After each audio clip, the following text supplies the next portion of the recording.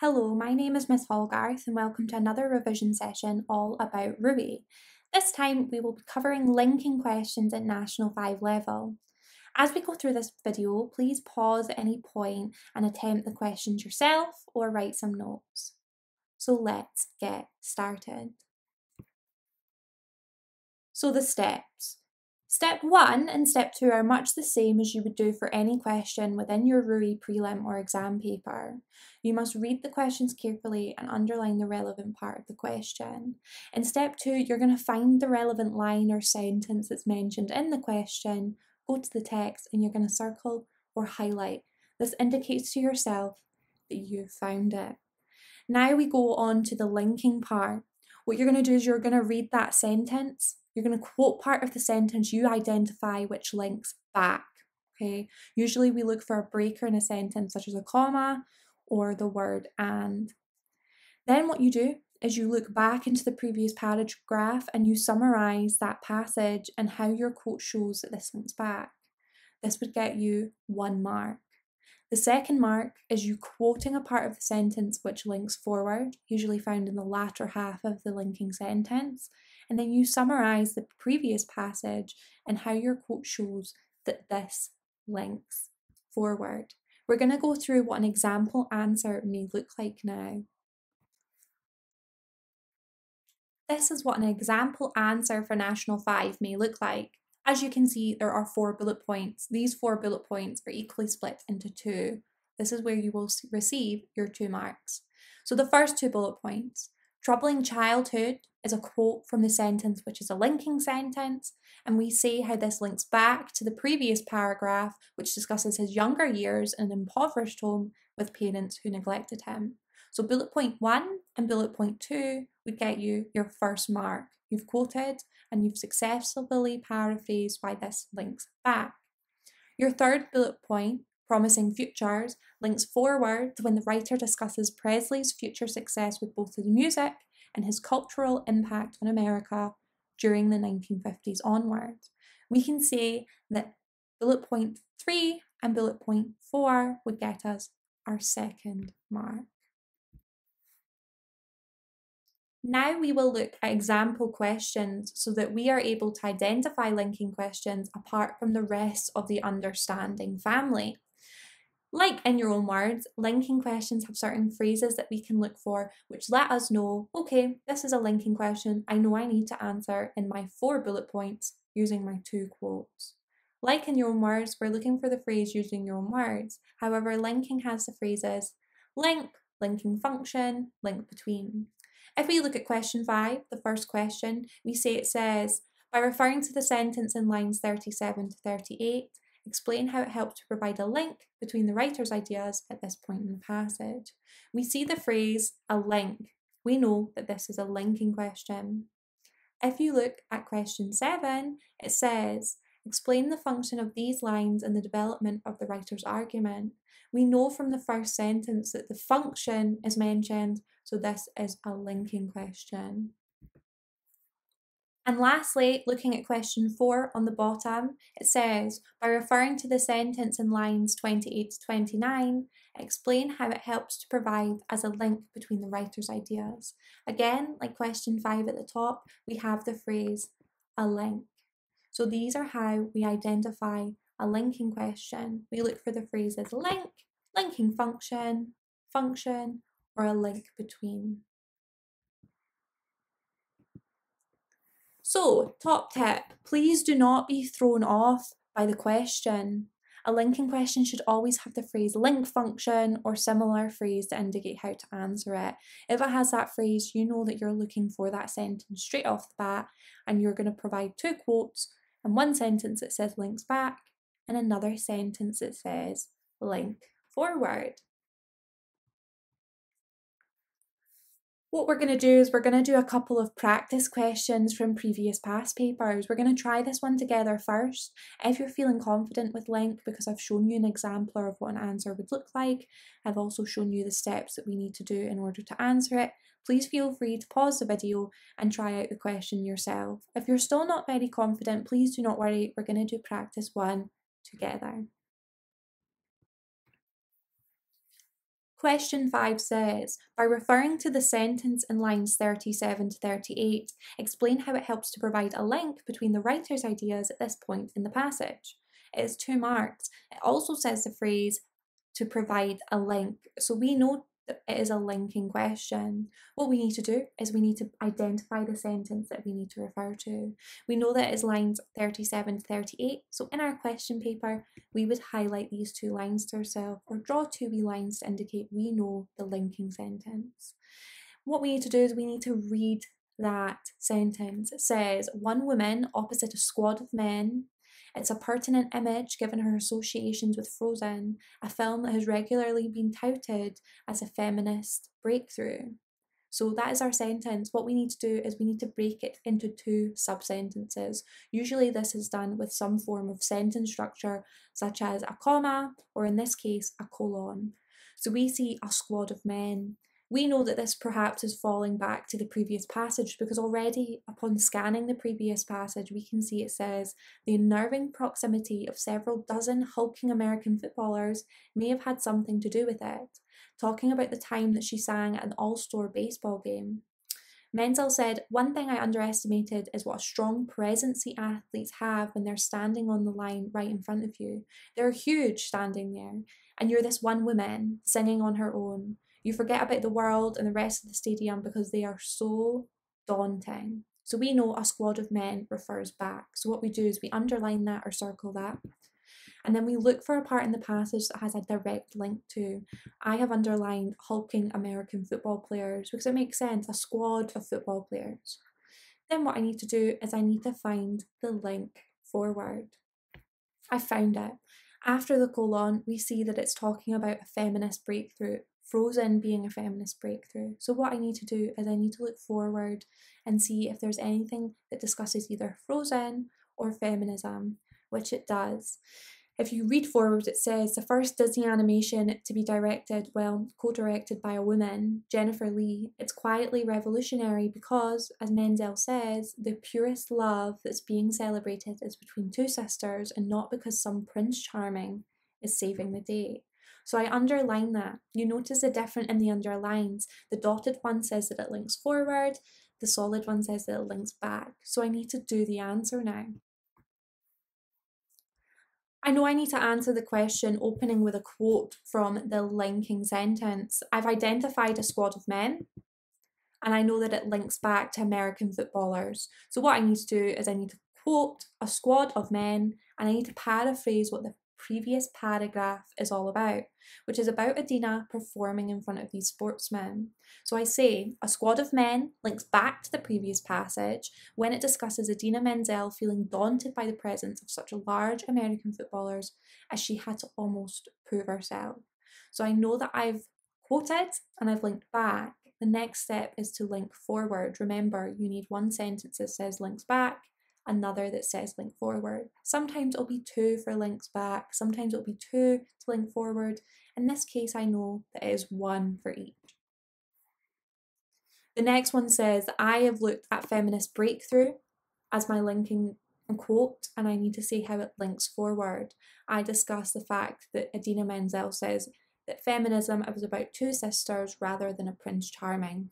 So I underline that, and this is when I quote it. So I quote, feminist breakthrough links forward in the passage when it discusses how Frozen was not about men and about women being saved, how it was revolutionary that it was women saving women.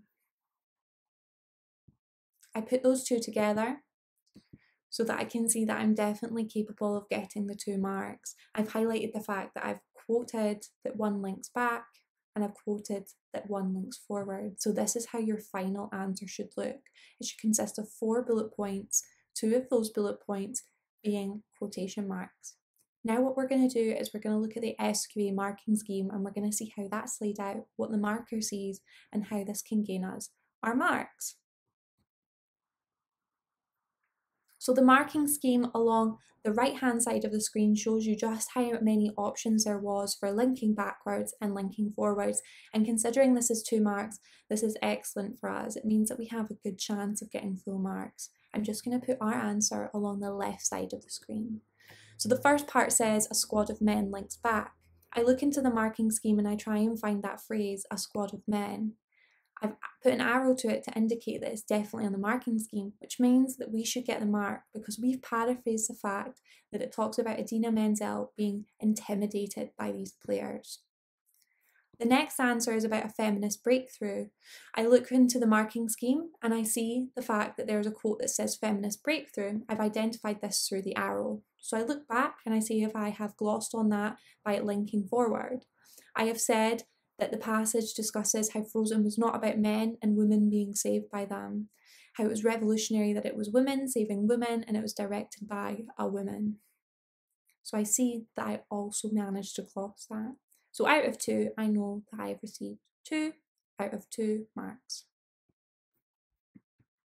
Another top tip, which I've already mentioned before. When reading the linking sentence, it's important to look for a comma or a colon or a natural break in the sentence, such as a conjunction. Chances are the natural break indicates where the subject in the sentence is changing, just like we saw for practice 1 with the colon.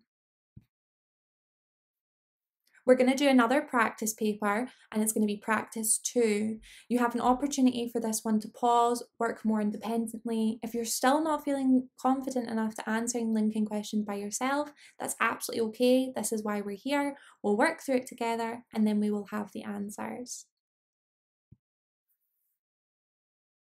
Practice 2 asks, by referring to the sentence in lines 28 to 29, explain how it provides a providing link between the writer's ideas at this point of the passage.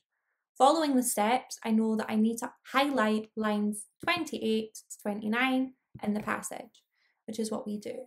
And then we start to read. I usually recommend reading the paragraph prior to this so that we gauge an understanding about when there's a change in subject. It says, one cannot help wondering what the silent critic on the hearth rug thinks of our strange conventions. The mystic Persian whose ancestors were worshipped as gods, whilst we, their masters and mistresses, grovelled and caved and painted our bodies blue. The famous novelist Virginia Woolf wrote in the essay On a Faithful Friend, cats held a special place in ancient Egyptian society, to the point where if you accidentally killed a cat, you'd be sentenced to death.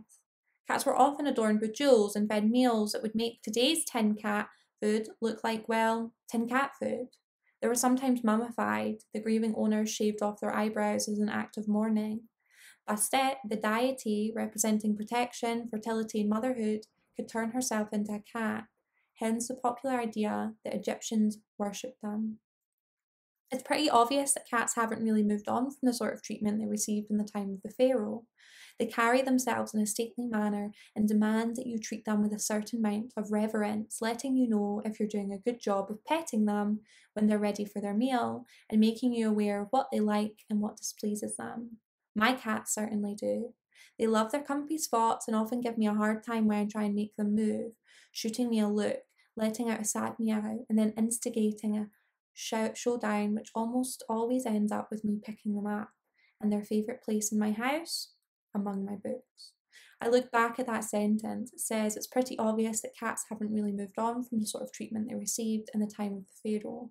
We know the first paragraph is all about the pharaohs. We know the next paragraph is all about modern day cats. So I'm able to identify the first part of the sentence because it says treatment they received in the time of the pharaoh. We know this links back because it talks about mummies and it talks about ancient Egypt. So I find in the passage a place where it discusses all of that, and I say that cats were often adorned with jewels and fed meals. The next part of the sentence, I need to look about modern day cats, what modern day cats are doing, and this happens to be in the first half of the sentence, which sometimes means that it does link forward. It says, cats haven't really moved on.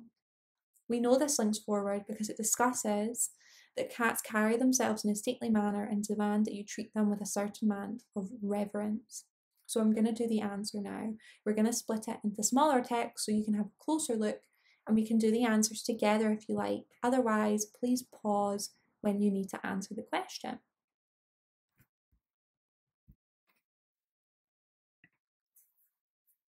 Our answer states that we've quoted the treatment they received in the time of the pharaohs. I've discussed how this links back to when the passage talks about how cats were adorned with jewels and treated as if they were Egyptian gods.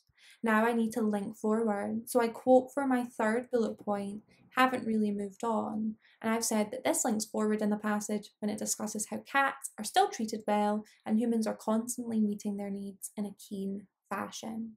Now we're going to have a wee look at the SQA marking scheme yet again. So the SQA marking scheme again is on the right hand side, and we're going to have a look at our own answers on the left hand side. So our first two bullet points are the treatment they received in the time of the pharaohs. So I look into the marking scheme to see that it is the first bullet point there. So I've indicated that with an arrow. Then I need to see if it's paraphrased. So I say that it links back to the previous passage when it discusses how they were adorned with jewels. I paraphrase, so I'm happy that I received the mark. Our third bullet point says that they haven't really moved on. I've discussed how this links forward, so I look for that in the answer scheme. If you look at the second bullet point, we see that it says that this looks forward, this links forward. So I know that I have identified that, but I need to have glossed it well. So I say that it discusses how cats are still treated well and humans are constantly meeting their needs. I'm happy with that answer. I'm happy I've glossed onto it, so I give myself the mark.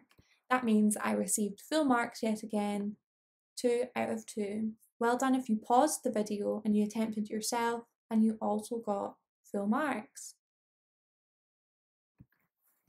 You might be very confident with linking questions now. Hopefully most of you are, and you won't need to do the next part of the video. If you would still like more practice, by all means watch on. We're going to do some revision work. Most of this is going to be involving you pausing it and trying the questions yourself. It won't be 2 separate paragraphs, it'll be 1 paragraph with a linking question in the middle. Task 1 states, read the passage and answer the question below. The question says, by referring to the underlined sentence, state how this acts as a link function to the passage as a whole. The passage says, she had more vigour than any woman I had ever known of that age. She could outrun teenagers half her years and seemed to always be on the go. That's what made it all the more shocking when the heart attack occurred and her health was lost. From when she became the wizened, frail old woman she'd always hated. This would be a chance for you to pause the video now and answer the question. For those that are a little bit less confident, what you can do is you can look at the answer scheme below. I've given you a hint. You know that your first and third bullet point will be a quote, and you know your second and fourth will be how it links back and how it links forward. We're going to go over the answer now. So the first part of my answer says, shocking links back to the passage when it discusses the woman's excellent health, especially considering her age and lifestyle. Her health was lost links forward to the passage when it speaks about the woman being wise and frail in her old age. You can pause there, you can have a look at your own answers, and you can mark accordingly. Well done if you managed to get 2 out of 2. We can see here that the first 2 bullet points gives us the first mark, and our third and fourth bullet point, which links forward, gives us our second mark. Task 2 says, read the passage and answer the question below. The question says, by referring to the underlined sentence, state how this acts as a linking function to the passage as a whole. The passage says, when the sun sank down, it was a luxury to sit in its perfumed air and forget that there was any world but these enchanted islands. It was such ecstasy to dream and dream till you got a bite, a scorpion bite. Then the first duty was to get up out of the grass and kill the scorpion, and the next to bathe in the bitten place with the alcohol, and then the next to resolve to keep out of the grass in future. I've put the answer here as a hint. Remember, we're quoting, we're then linking back, we're quoting the next part of the sentence, and we're linking forward. What I will say before you pause is notice that there's a natural break in this sentence. There's a dash. Use that as an indication to split up the 2 sentences into one linking back and one linking forward. We're now going to go over the answer to task 2. Task 2's answer is as followed. We know the first part of the sentence will be before the natural break, which is the dash. So I look and I see to dream and dream. I quote this and say that it links back to when the author feels comfortable on the island relaxing, because that's what the first part of the passage is all about. After the dash, this is where we see a change in the passage because he gets bitten, this happiness is gone. So I quote, till you got a bite. This links forward to when the writer describes the relaxation being ruined by a scorpion bite, to which he has to get up to treat. I look and I see that I have made 2 quotes and 2 attempts to link back and forward. This would mean that I would get 2 out of 2 marks. Have a look at your own answer now and mark accordingly. Well done if you got full marks. This leads us to our final task, task 3. We have discussed 4 questions in total now and have been through how to lay out the questions accordingly. You should be feeling confident to attempt a past paper question yourself. Please go onto the SQA website, find the RUI past paper from 2017 and attempt the linking question yourself. This will help you identify the question amongst others alongside it and will help your exam technique. This brings us to the end of the video. Thank you so much for listening along and partaking in the revision tasks. I hope this has helped you understand linking questions a little bit better. Please remember to give this video a like, subscribe for more revision content, and I hope you all have a wonderful week.